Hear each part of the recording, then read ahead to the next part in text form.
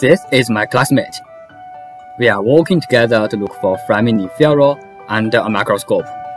So what's this all about? In our world, we are trying to find some paleoclimate codes from the seafloor sediments.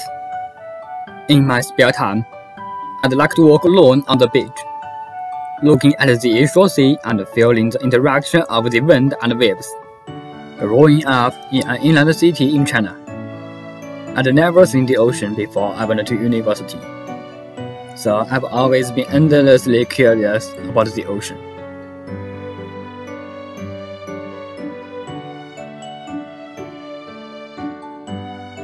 It wasn't until I saw the movie, The Day After Tomorrow, that I really wanted to do something.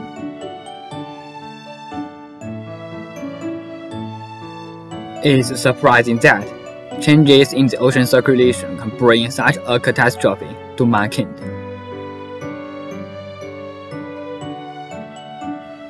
In face of nature, we are so small, little do we know about our planet.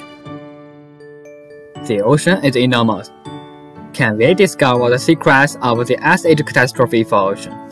In the context of global warming, what will be the future of our planet? Ocean sediments from different areas seem to provide such clues. The different compositions of ocean sediments record climate change over time. So, I want to figure out the climate story in ocean sediments. Without hesitation, we took instructions from scientists in this area and started our research. We got a sample of seafloor sediment at a depth of 1,200 meters in the northwestern part of the South China Sea. However, it takes a lot of experimentation and learning to decipher the message code in it.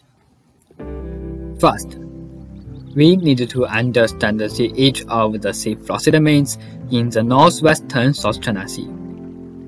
We try to find the foraminifera under a microscope and measure their oxygen isotope characteristics. They are preliminarily identified to be deposited 100,000 years ago. Then, magnetic and clay mineral characteristics of seafloor sediments are measured through experiment so as to determine the climatic state at the time of deposition.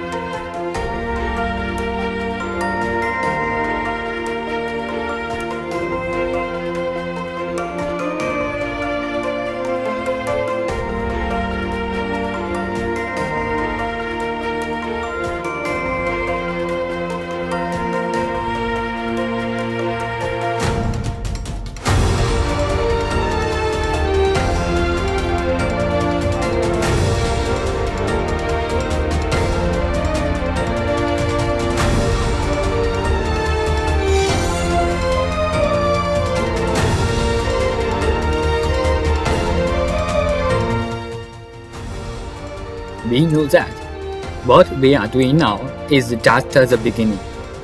Much more effort is required to make more discoveries. The future is beckoning. At a time when climate change is causing extreme weather events to become more frequent, information in the ocean becomes more precious. Let's explore the ocean together and move towards the goal of building a livable planet.